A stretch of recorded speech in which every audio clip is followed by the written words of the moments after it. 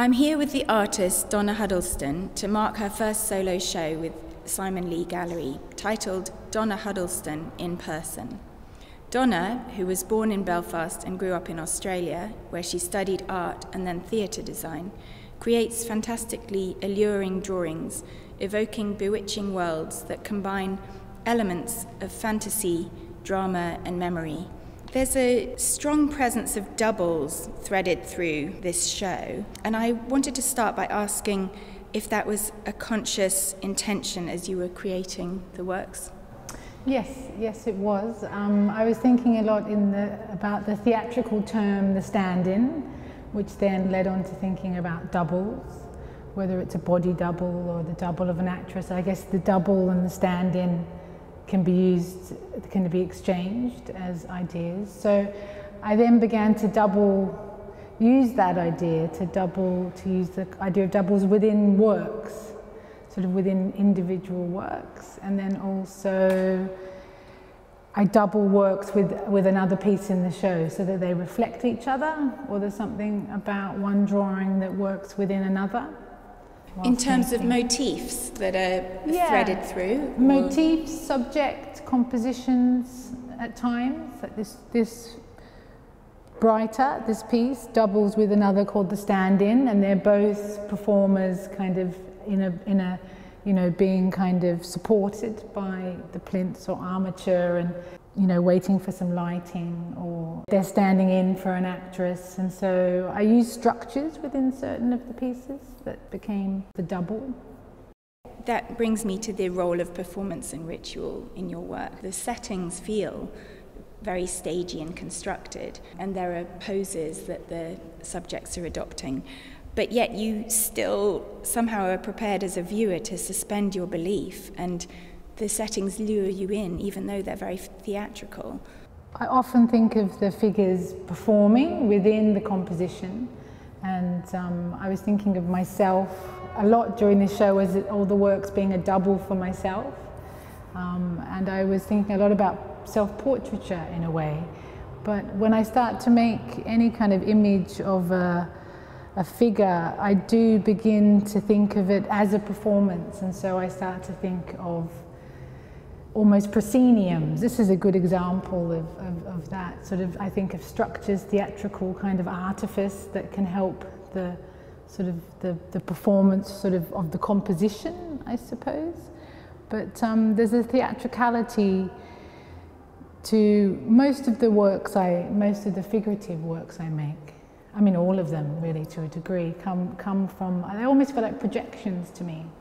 And they are kind of individual performances that sort of are composed of many different elements and many different, I use lots of different references, but I build them up almost like a series of prosceniums or stage sets within the sort of construction of the composition. And they sort of develop as I go, and it's sort of one thing responds to another.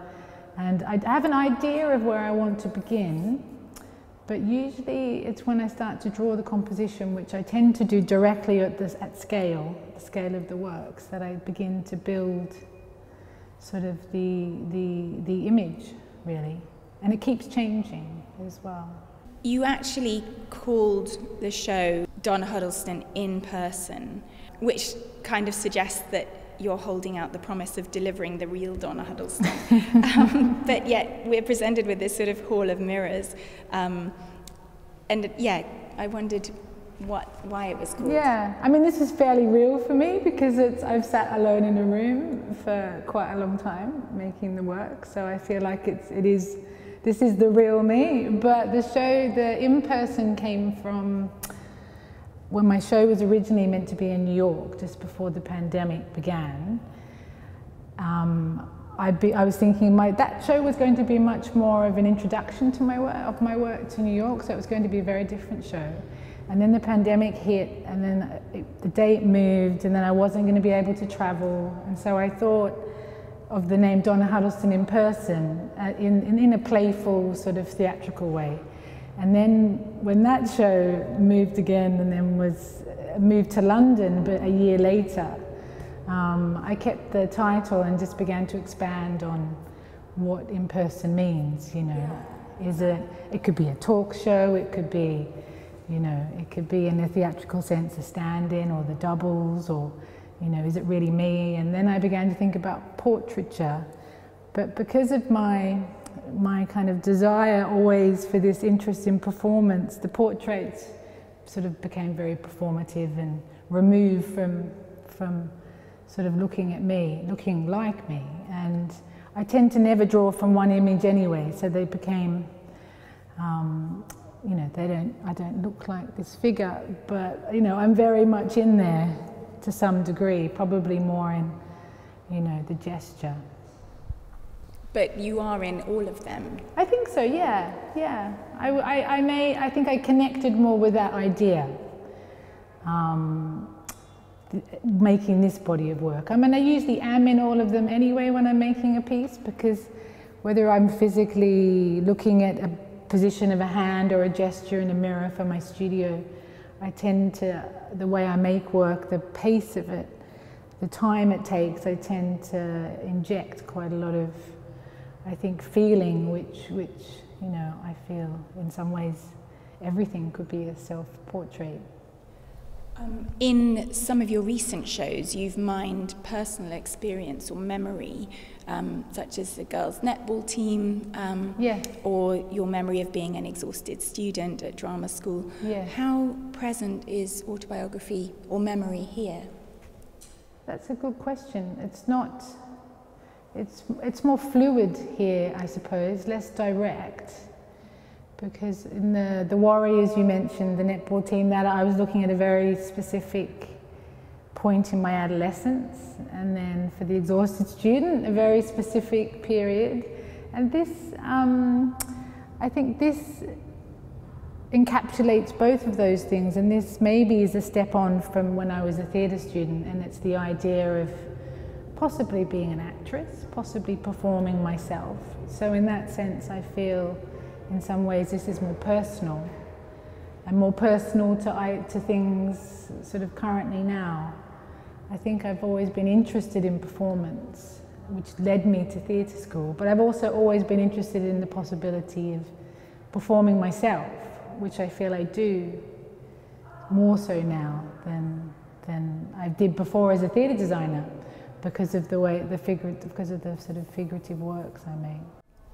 The figures always seem to be dominated by women in your work, and it, to me, conjures a sort of idealized all-female world, or modern-day Amazonian kind of utopia, even though they're not necessarily warriors, but they all seem to be strong women, like you have in personal development.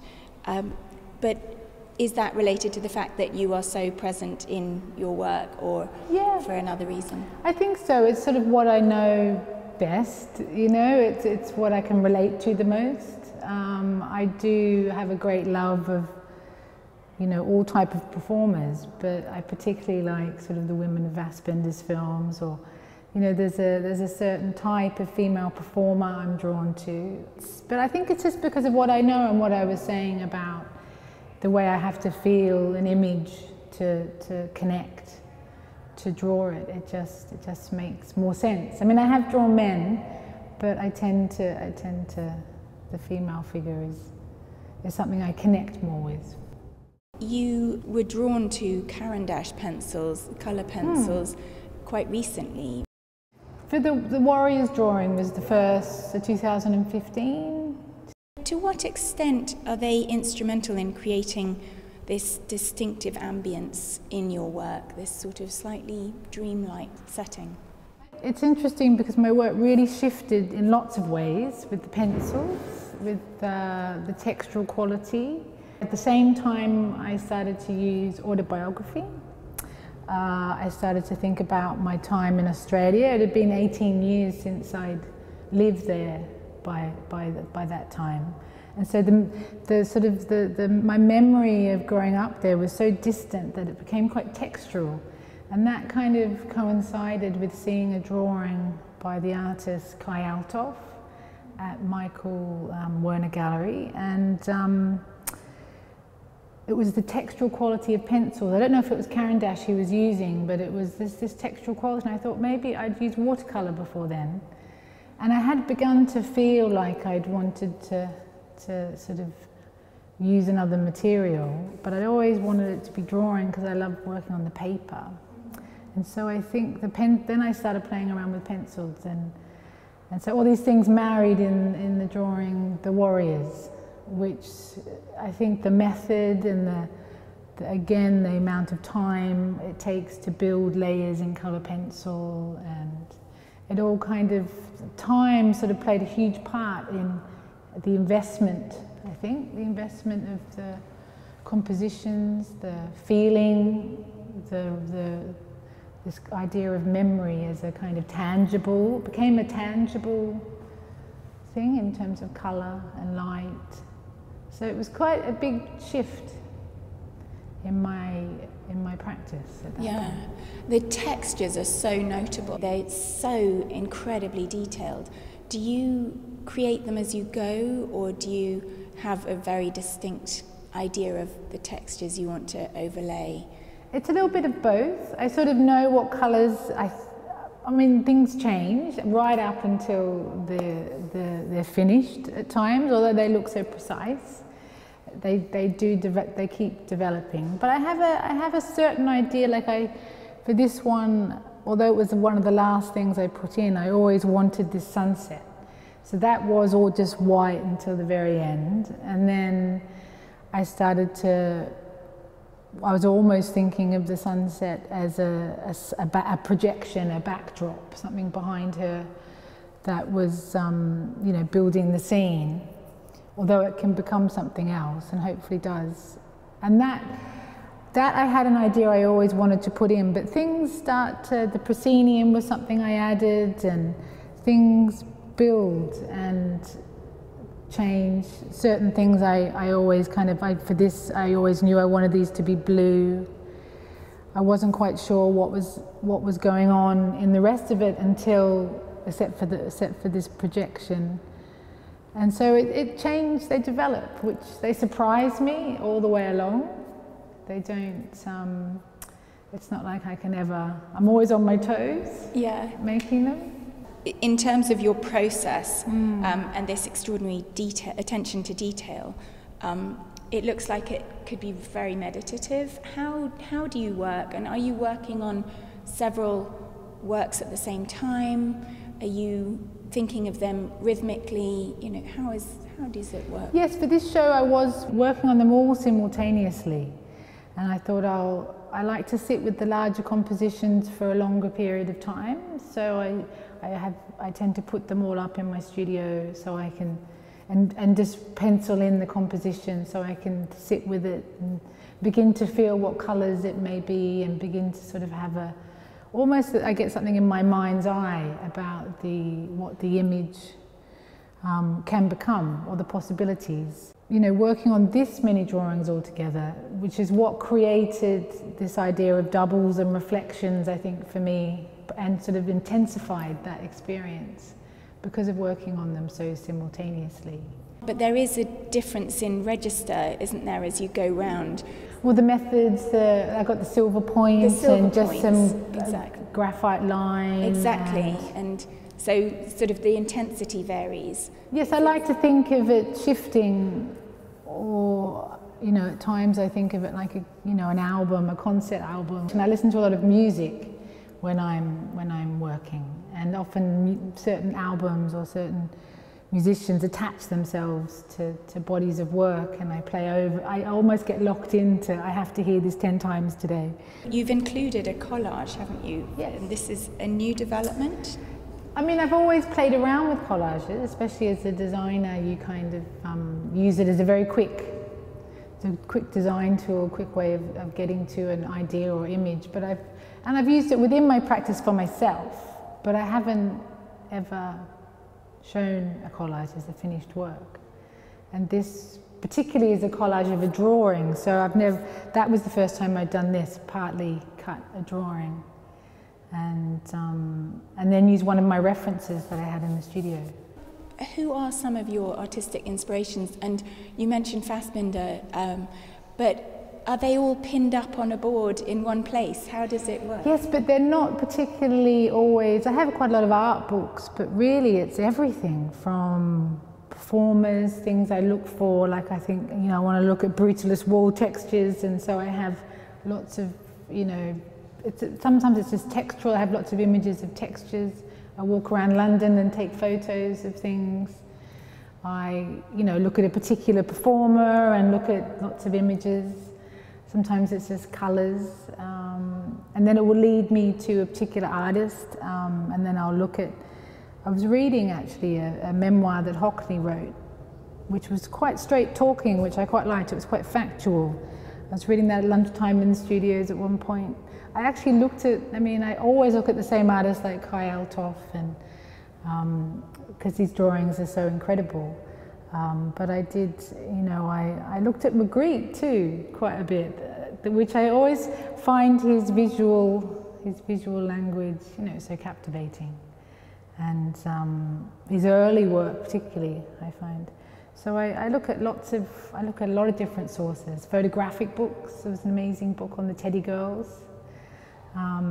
Photos of the original Teddy Girls that Ken Russell, the director, took. And then I was given a book on Rosemary's Baby, stills from the film, which are extraordinary.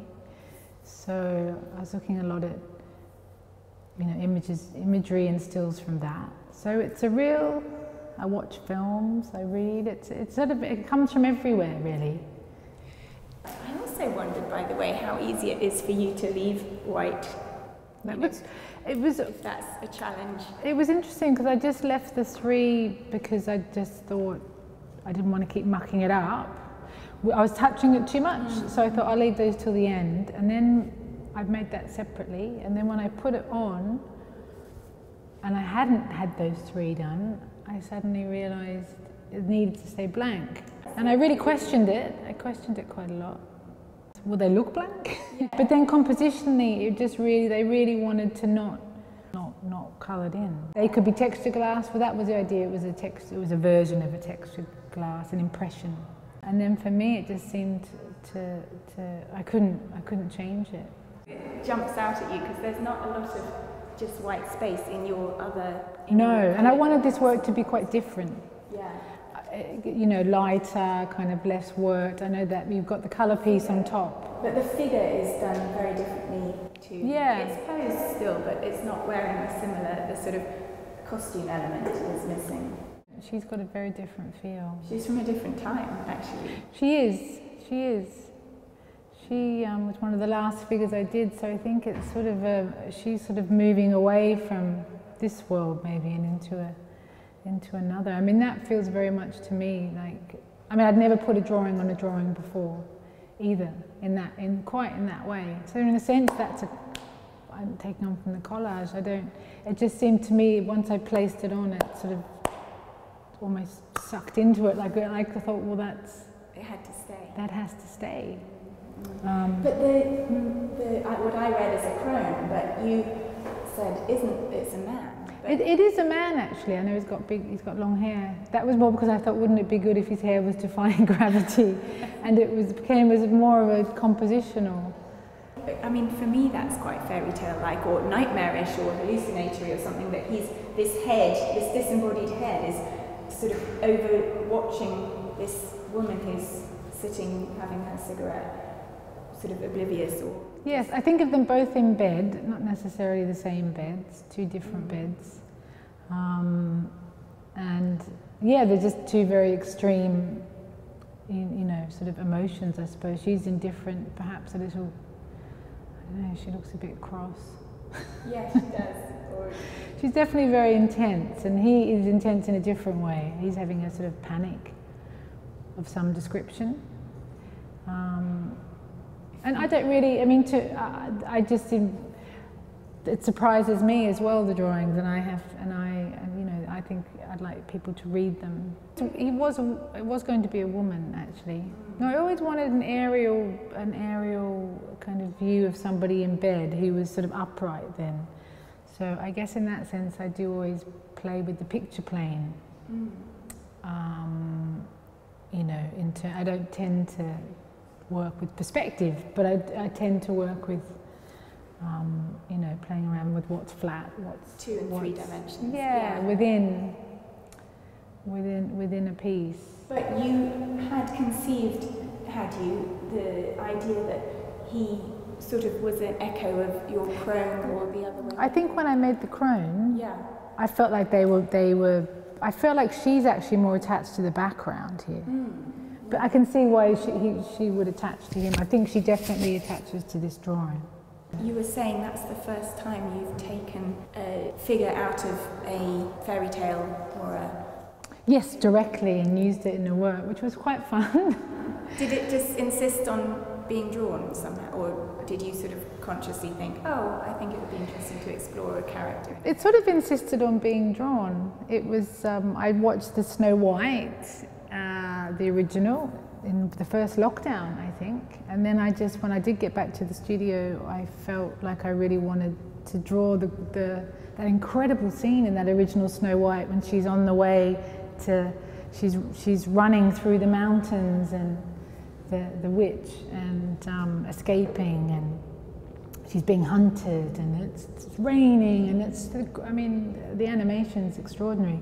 And so I really wanted to draw her, and I've got a drawer full of drawers of the witch, but nothing as worked as that. Yeah. And then she just, I left her and continued making a lot of other works, and every time I'd open my plan drawers I'd see her and she'd make me laugh actually, and I just thought, well, she's a real counterpoint to all this poise and control and that's within the other works. And so she cast herself. I think she reflects all the figures actually, and as an archetype I think it's, you know, it reflects that, I guess, as a female archetype. She's definitely in all of the works. Yeah. But I think it really, she somehow, you know, kind of punctures, you know, the sort of hold of the other works. Yeah. In a good way. Definitely. Yeah. Because there's so much theatricality or glamour, or, you know, you are walking into a stage set, and although she's not stage, she's film, but it does definitely form a really stark contrast, I think. Yeah. This crone, and link with that for me, at least. Yes, and you almost see her when you first walk in too. So her presence is quite, you know, is seen quite quickly within the works. But yes, no. So it's something I hadn't done before, but it was like the collage, so it was very enjoyable. Yeah.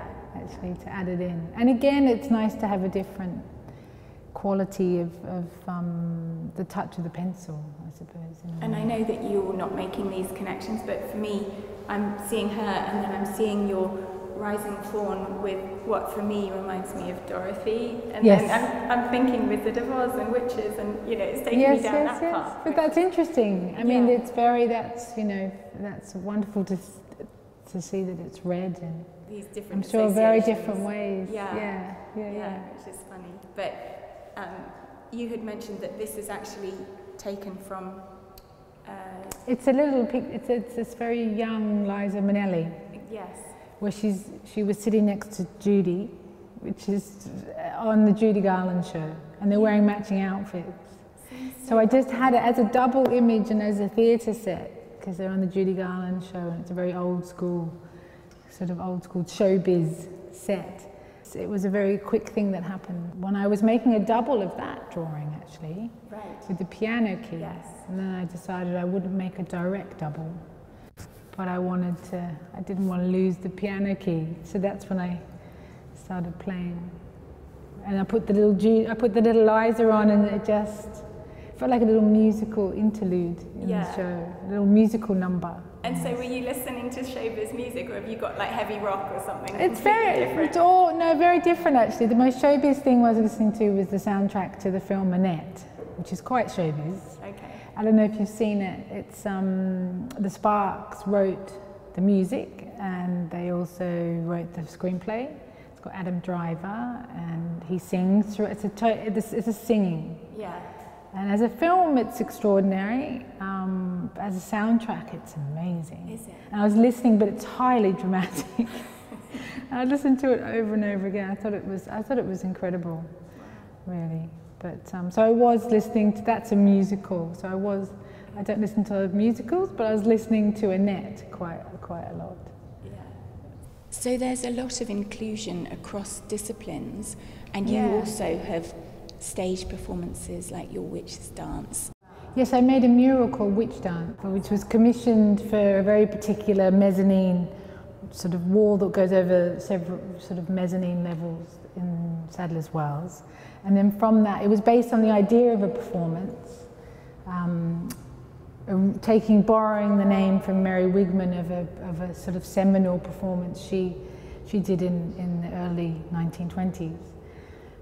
And then from the work, from the mural, I decided I actually would make a performance.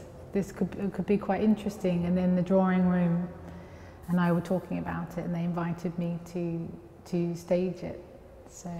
And is that something you'd like to do more of in future, doing more cross-disciplinary collaboration, or is your medium really very strongly the pencil?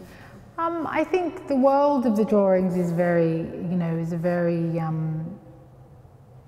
is a place I think I'll stay, and I'll keep making works. But for me, they're very three-dimensional whilst I'm making them. And so I often think about making a film or doing a performative work, but doing it more as an artist, and doing it whenever I worked in why I left the theatre and film was that I didn't ever have really incredibly fulfilling experiences with directors, and I think that's why directors and designers always work together if they find that, exchange. You see, they become a team. And I think I never really found that within that world for myself. I always thought I would do it differently, so I think I'd love myself to go to make a work, make a performance work, maybe perhaps make a film. But it comes out of the drawings though, it comes out of the work in the studio. Brilliant. Well, thank you so much, Donna. This has been really fascinating, and congratulations on this amazing show. It's brilliant. Thank you, Elizabeth. Lovely to speak to you.